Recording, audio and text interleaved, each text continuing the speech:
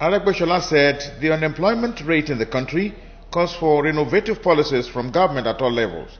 He added that with the turn of events in the international prices of oil, the country must look at developing its human capital rather than depending on crude oil. Before now, we all carelessly depended absolutely on revenue from oil. A revenue whose source we never know.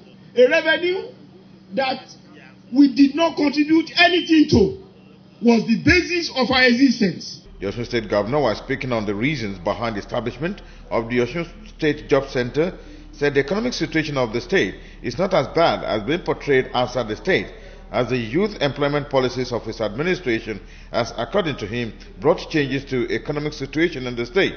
Also recorded the lowest unemployment rate in Nigeria, 3%.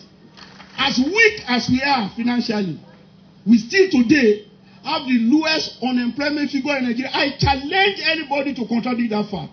Earlier in her remarks, the former Commissioner for Human Resources and Capacity Building, Mobola Jakande, explained that the establishment of the Job Center is in fulfillment of the commitment of government to reduce unemployment in the state.